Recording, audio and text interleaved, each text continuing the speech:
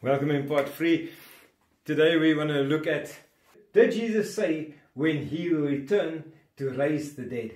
It's very important to understand if Jesus said this, and we'll see that now as we look at 1 Thessalonians 4 from verse 15 to verse 17. For we say this to you by the word of the Lord, that we who are alive and remain until the coming of the Lord shall not go before those who are asleep. We shall not go before those who has died. For the Lord himself shall descend from heaven with a shout, with the voice of the archangel, with the trumpet of God. And the dead in Christ shall rise first. Then we who are alive and remain shall be caught up together with them in the clouds, to meet the Lord in the air. And so shall we be with the Lord. So you see how important it is to understand when the dead will rise. If we don't understand when the dead will rise, we cannot understand when the rapture is. We cannot understand that when those who are remaining alive will be caught up with Jesus in the clouds. Remember, because Paul specifically says that those who died with Christ must rise first. So let's see what Jesus said. When will the dead be risen? We're going to read from John 6 verse 39 to 40. And this is the will of the Father who sent me, that all which he has given me I shall lose none, but should raise it up again at the last day.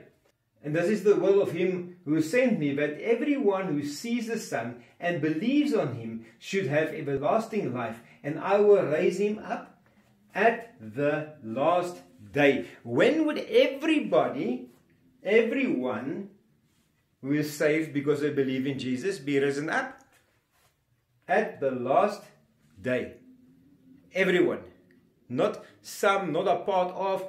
Everyone, not Jews, Gentiles. Everyone who believes in the Son will be risen up at the last day.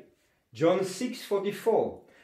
No one can come to me unless the Father who has sent me draws him, and I will rise him up at the last day. John 6:54. Whoever partakes in my flesh and drinks my blood has eternal life, and I will raise him up at the last day. When will everybody who used communion be risen up? At the last day. Not some here, some there. Everybody who partakes in my flesh and drinks my blood will be risen up at the last day. Even Martha knew this.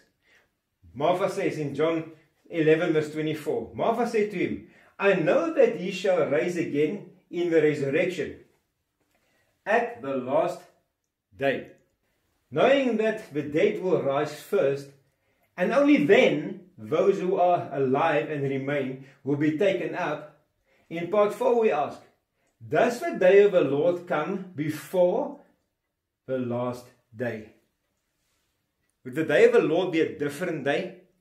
I can already see from what we've read that if it does, then there's contradiction in the Bible. So join us for part 4 to see if there's 2 specific days where the Lord is going to rapture some people, and then later on he's going to raise people from the dead, and then also again rapture some people. Join us in part 4 to see how this plays out.